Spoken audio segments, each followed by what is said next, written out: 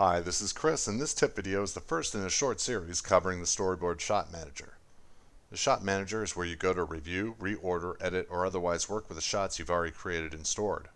It's the program's equivalent of an editing room. In the real world, you shoot your film, then the editor puts it together into a movie. In FrameForge, you snap your shots on the virtual set and then edit, rearrange, or otherwise modify them in the Shot Manager. You launch the Shot Manager from the Tools menu via the Storyboard Shot Manager function or via this little SM button next to the Shot Preview area. The Shot Manager window is divided horizontally into 3 frames.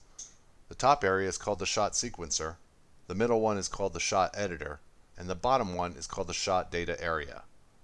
The top frame is split into 2 parts.